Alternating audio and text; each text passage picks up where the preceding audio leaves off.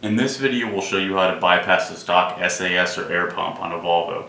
The first thing you want to do is go ahead and take the ECU apart, which has been documented in previous videos. Then locate pins 37 and 32. If you look on the actual board you can see numbers written out finally. In this case this is pin 37, 32 is right here.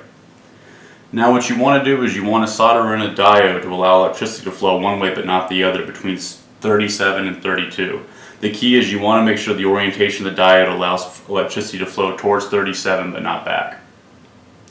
In this instance I've gone ahead and made a little jumper for it with the diode using green and red wire only to illustrate the direction of flow.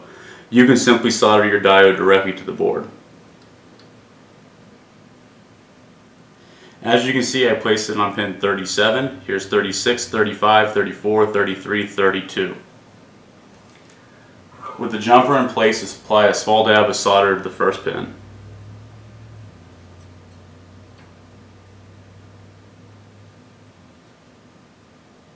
Then the second pin. This modification should take you no more than an hour.